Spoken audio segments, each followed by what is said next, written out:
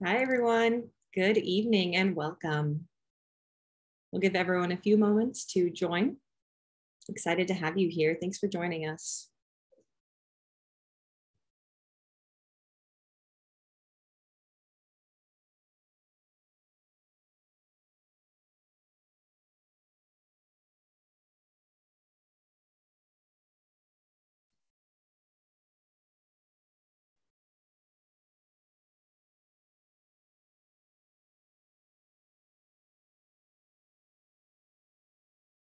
See a lot of familiar names in the chat or in the participants list and some new names as well. So thank you for joining us. I know we have many members from across the state of Florida and even outside as well.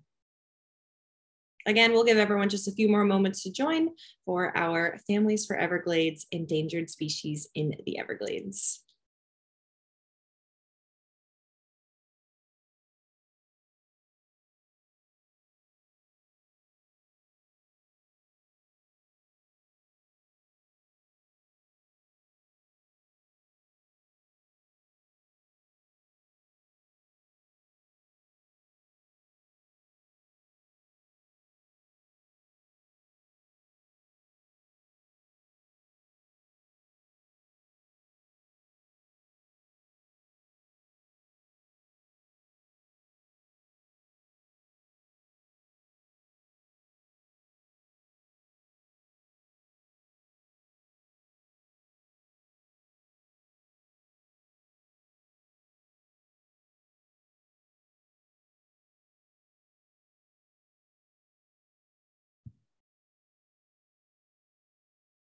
All right. Well, we're going to go ahead and get started so we can make sure to end on time tonight. So thank you everyone for joining us for our Families for Everglades Endangered Species in the Everglades.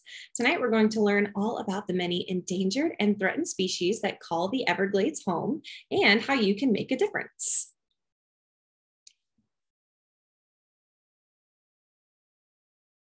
So when you think of endangered and threatened species in the Everglades, what first comes to mind? Many will think about maybe the Florida panther, sea turtles, or maybe even the West Indian manatee. But what about some of the other animals? So tonight we're going to go over what is an endangered species, what is a threatened species, why they're endangered or threatened in the Everglades, and what we can do to help. And after the presentation, we'll be sure to send you a follow-up email with plenty of information, resources, and links about what we talked about today and some great resources to help you. So before we dive in, we'll introduce who we are and what we do. So the Everglades Foundation is a nonprofit environmental organization that works to restore the Everglades through science, advocacy, and education. So we're here tonight, part of the Everglades Literacy Program, which is the education team. The Everglades Foundation was started in 1993 by two outdoor enthusiasts who were concerned by the health of the ecosystem. And so we're almost 30 years old and we're excited to share all of the information that we have. So here is the education team. Your host tonight is myself. I'm Kim Gooch. I'm the Everglades Literacy Program Coordinator located in Central Florida. And we're also joined tonight on this webinar by a few more members of our education team. They are happy to answer any questions that you have in the Q&A. So speaking of questions and speaking of the Q&A, just a few housekeeping rules that we have for our webinar guidelines. So if you do have any questions or comments throughout the presentation, please use the Q&A to ask questions, and one member from our education team will be happy to help you. We're also going to be utilizing polls for engagement and trivia questions throughout the evening. So make sure that you're paying attention. And that leads us to our first poll of the night. So on screen, I have a list of threatened or endangered species from around the world. I'm going to launch a poll and you can guess which one you think lives in the Everglades. So I went ahead and launched the poll. So go ahead and answer. Which animal do you think lives in the Everglades? Is it the African elephant, the Sunda tiger, hawksbill sea turtle, the cheetah, or eastern lowland gorilla? We'll give everyone a few moments.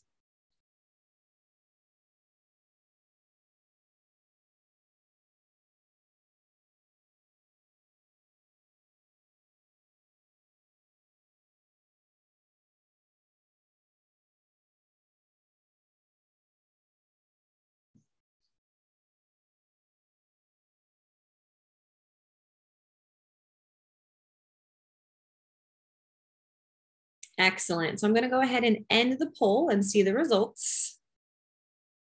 All right, so we had about 78% of participants say that the hawksbill sea turtle is the animal that lives in the Everglades. And you are correct. And we actually have 5 species of sea turtles that nest along Florida beaches. And we'll be sure to talk about that in just a little. So thank you everyone for participating. So let's first start off with some definitions about what an endangered and threatened species is. So at top, we have a federally endangered species. So that's going to be at the federal level. Plants and animals that are, or soon to be, in danger of extinction, meaning gone forever, unless the species or its habitat is protected and managed for survival. We also have federally threatened species, which are plants and animals that are vulnerable to environmental changes. They could be declining in number at a rapid rate, or their range or habitat is decreasing at a rapid rate, and therefore they're very likely to become endangered in the foreseeable future. And then we have state designated threatened species. And so that's going to be the state of Florida. All federally listed species that occur in Florida are included on this list. In addition, the state also has a listing process to identify species that are not on the federal list, but are at risk of extinction in the state of Florida. So there are many other ways to classify threatened and endangered species, whether it's the Florida Imperiled Species List or the International Union for Conservation of Nature list, but we're going to stick with the above for now. And of course, on screen, you may recognize this very popular threatened species. This is the West Indian manatee. So let's talk about endangered species in the Everglades. So there are actually many endangered and threatened species that call the Everglades home. In fact, 39 native Florida species that occur in Everglades National Park are federally listed as threatened or endangered, or they're candidates for being listed under the Endangered Species Act. It includes 8 species of plants, 6 invertebrates, 3 fish, 9 reptiles, 10 birds, and 3 mammals. Approximately 180 plant and animal species that occur in Everglades National Park are also listed by the state of Florida as threatened, endangered, or species of special concern. In fact, the Everglades ecosystem is incredibly diverse and home to at least 70 threatened and endangered species. Our state has the 3rd highest number of endangered species in the United States, and that's 3rd next to California and Hawaii. And a very popular endangered species in the Everglades that you see on screen is the Everglades snail kite. So they once ranged throughout Florida, but now they're limited to freshwater marshes of central and southern Florida and listed as an endangered species.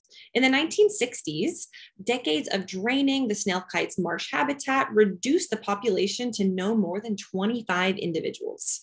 But the population has rebounded, and it's believed that there's over 1,700 that was recorded in 2014. Snail kites feed on freshwater apple snails using that sharp beak that you can see in the photo. So there are many different reasons why animals are endangered or threatened, but unfortunately in the Everglades ecosystem, a lot of it is because the Everglades has changed over time, and we can see these images here on the screen. Now half its original size, the remaining Everglades ecosystem still encompasses about 3 million acres. In the last 100 years, the Everglades has been altered, changing the natural flow of water. This negatively impacts native species in Florida, like Florida panthers, wading birds, and other animals that rely on the Everglades for their home, food, water, shelter, and really everything for their habitat. Unfortunately, many animals are endangered due to this habitat loss and water quality and quantity issues that the Everglades is now facing. Birds are no longer hunted for their feathers, but they're threatened due to environmental degradation. Florida panthers may not have enough space, and roads and neighborhoods are being built where the Florida panther used to live. That's why we're here. We're here to educate and also protect and restore America's Everglades for us and for animals too. So let's dive into a little bit more, again, to why these animals are endangered. And again, a lot of it relates to habitat loss and changing of the Everglades. So habitat loss or fragmentation, there was trees that were cut down, forests and wetlands that were changed. which separates populations and reduces the gene pool. Also, development. A lot of people moving to Florida, building homes, roads, schools, malls, and airports in these habitats where the animals used to live. Hunting and poaching, not so much anymore, but reptiles were hunted for their skins, birds for their feathers, mammals for their fur, but many species are protected now. Of course, water quality and quantity. Altering the Everglades has created these water quality issues that can affect animals that live in the water or rely on the Everglades for their water supply. Pollution is a huge one. So not only plastics and trash, but also nutrient pollution like fertilizers, pesticides, and stormwater runoff. And of course, like we mentioned, changes to the Everglades that can seriously impact some animals. Two of the animals you see on screen, we have the Key Largo wood rat, which is a federally designated endangered species. It's only found in the tropical hammocks of Key Largo, and its threat is habitat loss and fragmentation. They're also vulnerable to storms, fires, and sea level rise. You might not think of snails when you think of endangered species, but the Stock Island tree snail is a federally designated threatened species. They're endemic to Stock Island and Key West, and they even went extinct in its native range in 1992, but several small populations still remained. Its threat is increased urban development in its habitat, and pesticides can also extremely affect this animal. So with all of these different endangered and threatened species in the Everglades, why should we care? Well, a lot of it is these animal adaptations. They have to adapt to their changing environment. Whether it's changing of habitats, sea level rise, and warming climates, it pushes these species into other animals that they may not be native to. Also, endangered plants are just as important. There's 8 endangered species of plants in Everglades National Park, and they provide habitat for other endangered species like insects, reptiles, and more. Food chains are really important when it comes to the Everglades. These animals require a delicate balance between predator and prey, and species can be easily affected by extinction. For example, if the Florida panther were to go extinct, its prey, the white-tailed deer, could grow, eating the many bushes and shrubs that are food for other herbivores in the Everglades. Many species are endemic to the Everglades or to Florida, meaning that you can only see them here. For example, the Florida scrub jay only lives in the Florida scrub, the key deer only lives in the Keys, and the Everglades is the only place where you can find both the American alligator and the American crocodile. This attracts visitors to the park every year and is important for South Florida's economy. Not to mention, many species in the Everglades are keystone species, meaning what they do helps other animals. And if they were to disappear, it could be really bad for the ecosystem. Many species are also indicator species, meaning they are the first to detect environmental issues. Both species on screen are an example of these keystone species.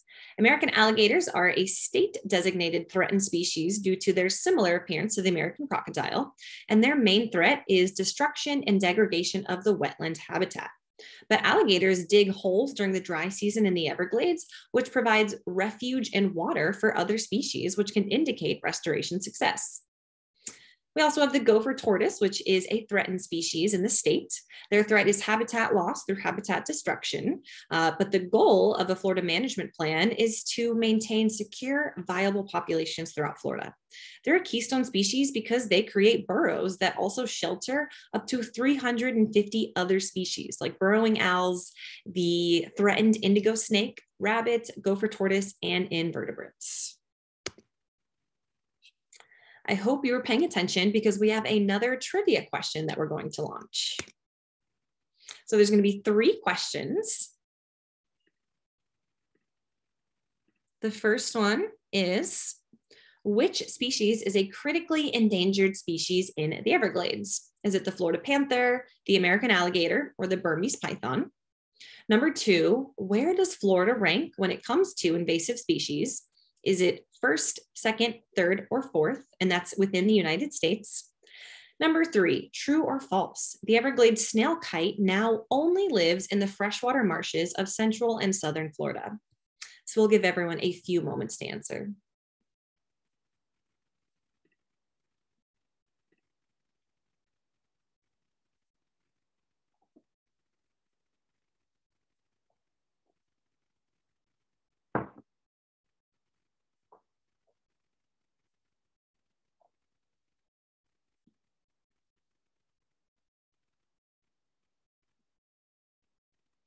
Excellent. So I'm going to go ahead and end the poll and share the results.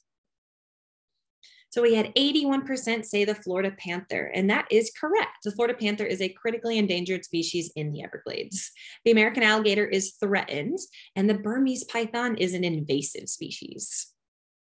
Number 2, Florida ranks third for the third highest number of endangered species in the United States. Again, in front of it is going to be California and Hawaii.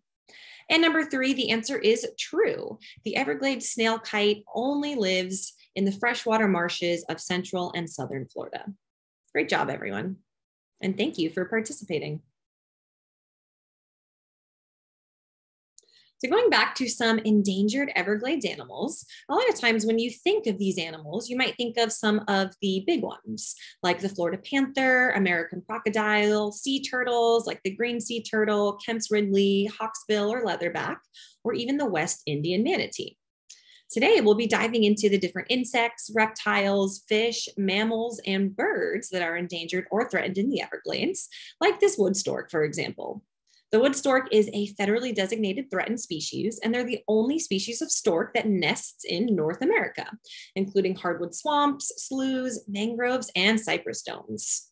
South Florida's population had collapsed due to changes to the Everglades water flow, and they're currently protected by the U.S. Migratory Bird Treaty Act. So not many people think of insects when they think of endangered or threatened species, but the Everglades is actually home to quite a few. One of them is the Bartram's scrub hair streak butterfly. They are federally endangered, and they are endemic to South Florida and can only be found in the pine rocklands that support the host plant, which is the pine linn croton. Their primary threat is habitat loss and fire suppression. We also have the Schwass swallowtail butterfly, also an endangered species. They used to extend from Miami all the way to Matacum Key, but now they're primarily found in tropical hardwood hammocks in Biscayne Bay National Park and North Key Largo. Another important species is the Miami tiger beetle. They are found exclusively in the pine rocklands. There's only 2 known populations found in Miami-Dade County, and they're both surrounded by urban development. Their habitat has been nearly eliminated, and there's less than 2% of the pine rocklands that remain in Miami-Dade County. What's interesting is that these beetles help maintain that balance in the Everglades ecosystem by controlling smaller insect populations, like the mosquito. So we definitely need the Miami tiger beetle. We also have the Miami blue butterfly. They are federally endangered, and they can be found along South Florida's edges of tropical hardwood hammocks, beachside scrub, and occasionally the pine rocklands. Their primary host plant is the knickerbean, but the invasive species, the green iguana, will actually eat the knickerbean. So that's why it's important to maintain and to manage those invasive species. Surviving populations occur in Key West National Wildlife Refuge and Bahia Honda State Park. Their threats include habitat loss, fragmentation, and pesticides. They were actually thought to be extinct in the 1980s, but they were rediscovered in 1999. You can also see 3 more blue butterflies on screen. That's the Cassius blue butterfly, Serenus blue butterfly, and the knickerbean blue butterfly, and they're all threatened due to similar appearance to the Miami blue butterfly.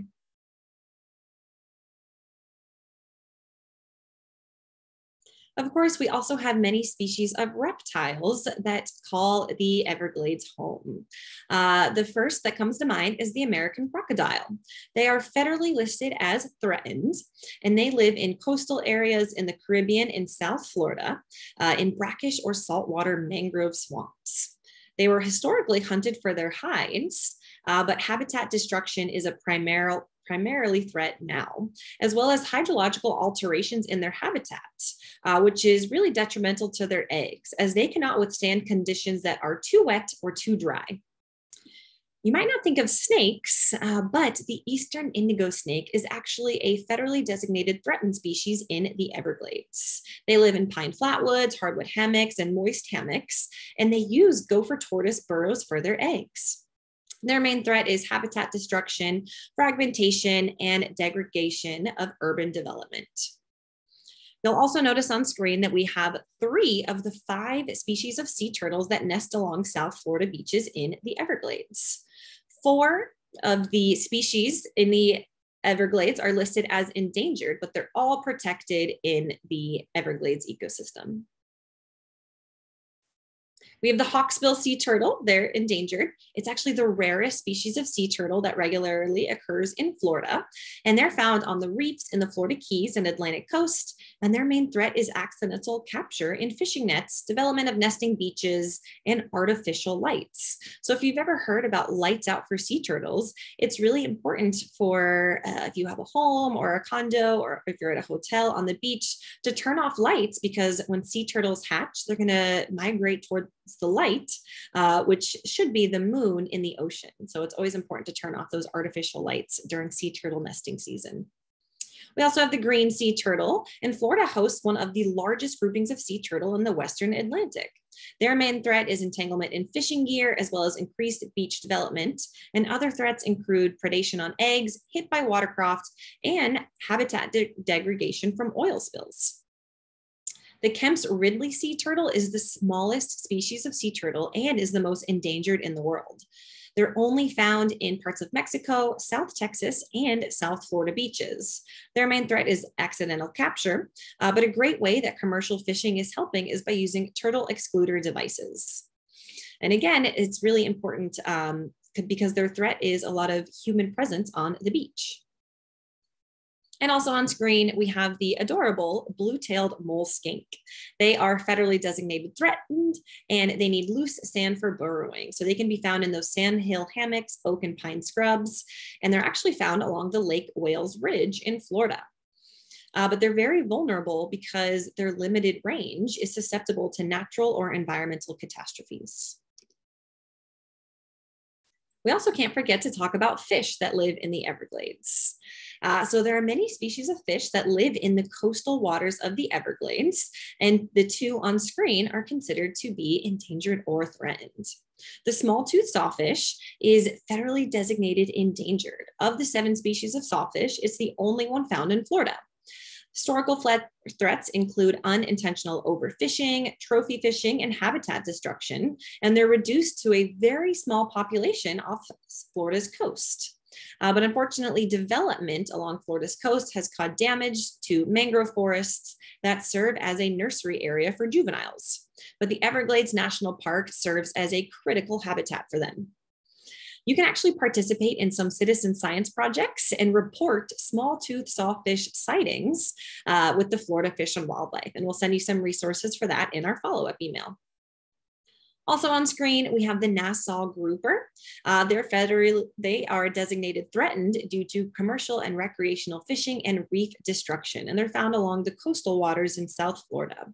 They're highly vulnerable to overharvesting, and again, the Everglades National Park is a critical habitat for these species. So here's just a glimpse of some of the resources that we have for insects, reptiles, and fish in the Everglades. We have a couple of reading comprehension passages that were written by our ecologist on staff and some comprehension questions. We also have a CITES website scavenger hunt, as well as a sea turtle interview video activity worksheet with the Miami-Dade County Sea Turtle Conservation Program. There are a few videos about the small-toothed sawfish by NOAA Fisheries that discuss how they're protecting the small-toothed sawfish in Southwest Florida. And you can even see on the map, you can report the small-toothed sawfish sightings that you see in your area. Moving on to birds, there are many species of endangered or threatened birds that visit the Everglades or might live here permanently or just stop by during the winter. On the screen, we have the Cape Sable seaside sparrow.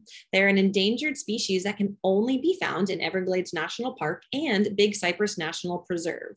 They're the only bird that's restricted to the Everglades ecosystem, and they have not been seen in Cape Sable since the 1970s.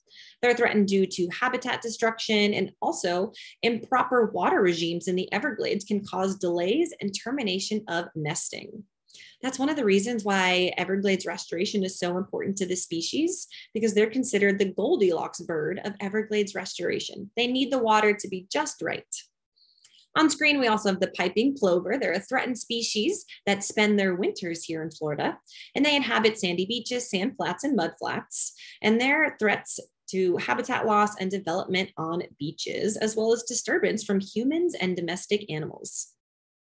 We also have the red-cocketed woodpecker. They're an endangered species. They inhabit slash longleaf and loblolly pines.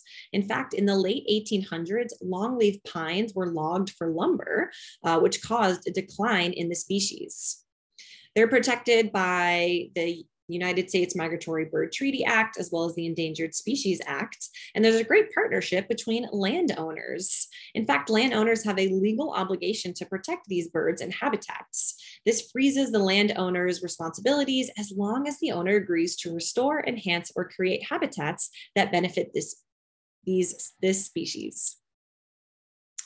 A really neat bird to Florida is the Florida scrub jay.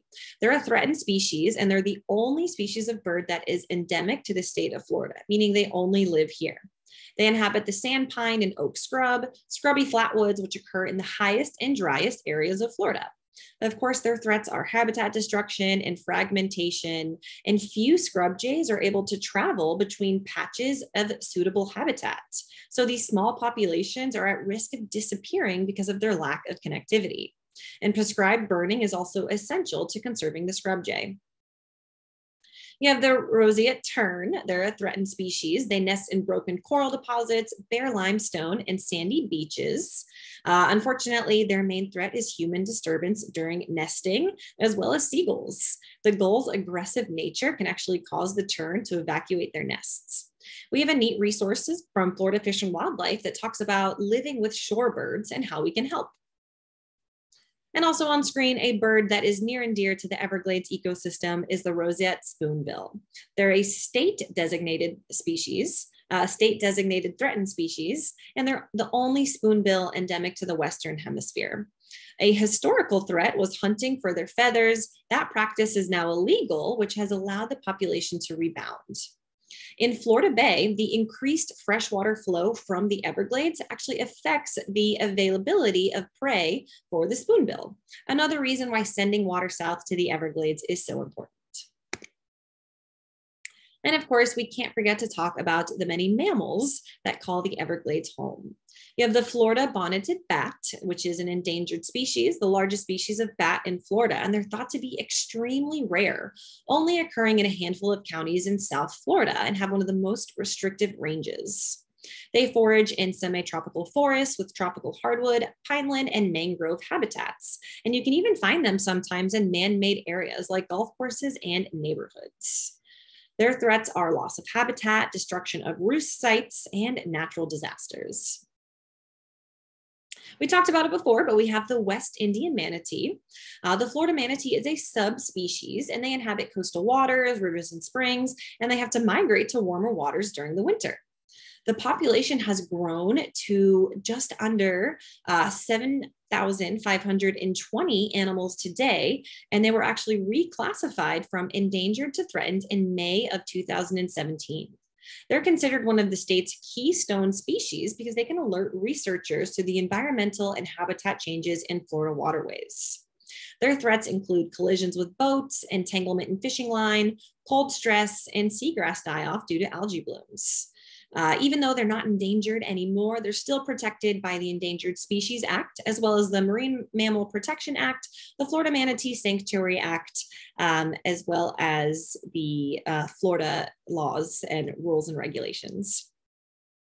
On screen, we also have the Florida panther. They're a designated endangered species. They only occur primarily south of Orlando, and they rely on forested areas that provide a dense understory vegetation for rest, den sites, and stalking cover. Their threats are urban sprawl and the loss of land due to commercial development. Unfortunately, they're restricted to about 5% of their historical range, and they require a lot of space. Males need about 200 square feet per panther, and other threats include collisions with automobiles, disputes with other panthers, inbreeding, disease, and environmental toxins. On screen, we also have the key deer. They're an endangered species, smallest species of white-tailed deer, and they're threatened due to habitat alteration due to urban development. Their range includes 26 islands in the Florida Keys, and they can actually swim from one key to the next. Their numbers fell to less than 50 in the 1940s, but their current numbers are estimated to be anywhere from 700 to 800 deer. The National Key Deer Refuge was established in 1957 to protect and preserve the key deer as well as other wildlife resources in the Florida Keys. And speaking of the Florida Keys, you have the Key Largo cottonmouth, another endangered species in the tropical hardwood hammocks that are threatened due to fragmentation and vulnerable to tropical storms and hurricanes. Trash dumping from humans also leads to an increased population of black rats, which are competing for their natural resources. And then we have the Everglades mink. Not many people know that the Everglades mink actually lives here in Florida. They're state listed as threatened, and they inhabit southern Florida and the shallow freshwater marshes of the Everglades and Big Cypress. And their threats are human development as that continues. And what's interesting is that modifications to the wetlands, such as drainage, logging, construction, fire, and pesticides are all additional threats, as well as increased exotic vegetation and other invasive species like the Burmese python will actually eat the Everglades mink. And here is a screenshot of the amazing resources on birds and mammals that we'll be sure to send you in our follow-up email. We have a great article from the Everglades Foundation about 10 things you didn't know about Florida manatees and where to find them, the Cape Sable Seaside Sparrow comprehension questions. One of our education team members did an interview with a Florida Panther specialist from the FWC, and we have an interview video and a worksheet. Our fourth grade Wanted Alive lesson has students create a poster on threatened or endangered species, and we'll also share our fifth grade lesson on Florida panthers. And then we have our Save Our Species reading comprehension questions with some more facts and questions about endangered species. That was a lot of information. So we're going to go ahead and test you on a very popular endangered species, which is the Florida panther. So here's a fun trivia question that I will launch.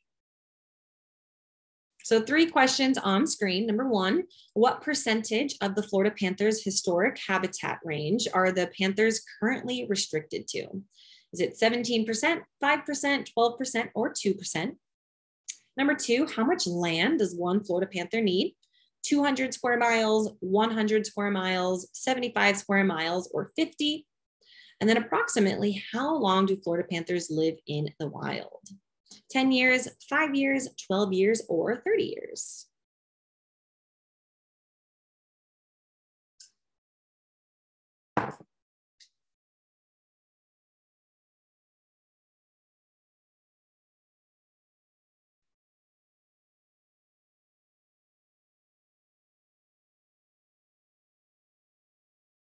Excellent. I'm going to end the poll and share the results. So unfortunately, it's actually only 5% of the Florida panther's historic habitat range are the panthers currently restricted to. So that's really not a lot if you think about it, especially since they require so much space. A male Florida panther needs about 200 square miles. And Florida panthers live for quite a long time. They can actually approximately live up to 12 years in the wild. So that's a lot of time and a lot of space needed for the Florida panther. So that's why it's so important to protect the Everglades.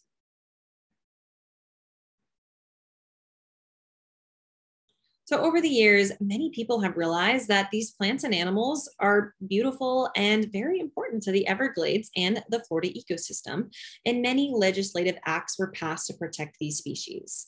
You have the Endangered Species Act of 1973, the Migratory Bird Treaty Act of 1918, the Bald and Golden Eagle Protection Act of 1940, the Marine Mammal Protection Act of 1973, the Florida Manatee Sanctuary Act of 1978, Florida's Marine Turtle Protection Act of 1991.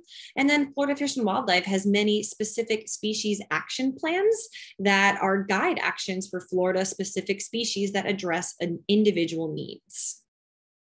Two additional animals we have on screen are the burrowing owl. They are a state designated threatened species, and they inhabit open prairies in Florida with very little understory. And sometimes that means golf courses, airports, pastures, fields, and vacant lots. And their threat is continued loss of habitat. And then we also have the Florida pine snake. They're also a state designated threatened species, and they like to live in well-drained sandy soils with moderate to open canopy. And habitat loss is an issue because they live in the pinelands. So by 1987, 88% of that pine scrub habitat in Florida was lost to development. Because this species is rare, you can actually participate in another citizen science project by reporting this snake species to the Florida Fish and Wildlife. And again, we'll send you that resource in the follow-up email. So it's good to know in Florida that it's not always doom and gloom. There's actually a few species or a few animals that were endangered at some point, but now their numbers are thriving. And one of them is the Florida black bear. Historically, they occurred throughout the state, but experienced a severe reduction prior to the mid-20th century due to habitat loss. When their habitat is fragmented, bears can encounter more roads, people, and human food sources. And these fragmented habitats limited how they disperse to new areas, which can really eliminate their gene pool or genetic diversity. They were a threatened species from 1974 to 2012, but due to conservation efforts of federal and state agencies, local governments, nonprofits, residents, and businesses, the Florida black bear made a recovery, and they are no longer listed as a threatened species, but they are still protected in the state of Florida. Now there's estimated to be over 4,000 black bears occupying about 49% of their historic range in Florida. And there's some great resources that we'll send you about living with black bears in Florida. A very popular comeback story that you may or may not know is the bald eagle. And the bald eagle loves to nest in the tall trees of the Everglades. Unfortunately, bald eagle populations declined in the early 20th century due to loss of habitat. And even during the 50s and 60s, the use of pesticides, especially DDT, became a major problem. This DDT pesticide accumulated in fish, which is a huge food source for the eagles, and it caused the thinning of their eggshells. DDT is now banned in the United States, and the bald eagle was removed from the endangered species list in 2007 and 2008. The eagle is still protected under the Bald and Golden Eagle Protection Act. And what's great to know is that Florida has one of the densest concentrations of nesting bald eagles in the lower 48 states, with an estimated of 1,500 nests. And another comeback story is the American alligator. So we know that now they're considered a state-threatened species due to similarity of appearance to the American crocodile, but they were actually listed as an endangered species in 1967 due to hunting and poaching for their skin. Habitat loss continues to be a major threat, and because they're an important species to the Everglades and act as ecosystem engineers, new laws were created in the 70s to protect the alligator. They've been removed from the endangered species list in 1987, but they're still protected in the state of Florida. All right, we have our last set of trivia questions. So hopefully you're able to answer these and see if you learned anything. First question, what factors contribute to the Everglades animals being endangered or threatened? Habitat loss, pollution, changes to the Everglades watershed, or all of the above? Where can key deer be found? Miami, Orlando, the Florida Keys, or the Sawgrass Marsh? And what can we do to help protect endangered and threatened species? Follow rules and regulations, reduce, reuse, and recycle, learn more, or all of the above.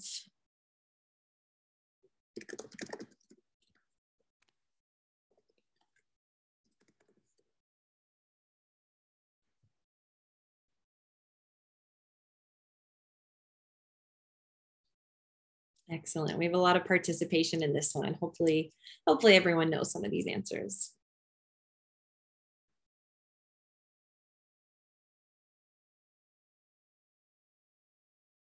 All right, I'm going to end the poll and share the results. So number one, what factors contribute to the Everglades animals being endangered or threatened? Technically, all of them are correct because the right answer is all of the above. And we'll talk about, we talked about habitat loss, pollution, as well as changes to the Everglades watershed. Where can key deer be found? The answer is actually in the name. They can be found in the Florida Keys. And what can we do to help protect endangered and threatened species? All of the answers are correct. It is, we can follow rules and regulations, reduce, reuse, recycle, learn more, or all of the above. So here are some simple things that we can do to help. And again, we'll be sure to share with this information with you in the follow-up email. We can follow rules and regulations. These are some really simple solutions, like following speed limits on boats to help manatees, speed limits on highways to look out for panthers, lights out for sea turtles, reduce, reuse, and recycle, so less plastic and pollution ends up in our Everglades. And we can plant native species that provide that critical habitat for other endangered species. Everglades restoration is super important. As we mentioned, the Everglades is home to more than 70 threatened or endangered species. There are many citizen science projects that you can help out with, like reporting sightings of these threatened or endangered species, gathering the survey information, and sharing with others. And of course, we encourage you to learn more. The more we know about threatened or endangered species, the more we can protect them. Maybe you learned about a new animal today that you want to learn more about, and you can share with your family and friends. And of course, there are other threats to the Everglades as well. So we talked a lot about habitat loss and how it's a serious threat to the Everglades, and many of it comes from the way that the Everglades was changed. So other threats that affect threatened or endangered species in the Everglades include overconsumption and water quality and quantity issues from changing the Everglades. Really, we all need clean, fresh water, and a lot of that comes from the Everglades. So as you can see in the image, unfortunately, we are, due to changes to the Everglades watershed, we are pushing dirty plumes of polluted water from Lake Okeechobee to our coastal estuaries on the west in the Gulf of Mexico and the east in the Atlantic Ocean. This can unfortunately cause a toxic blue-green algae bloom.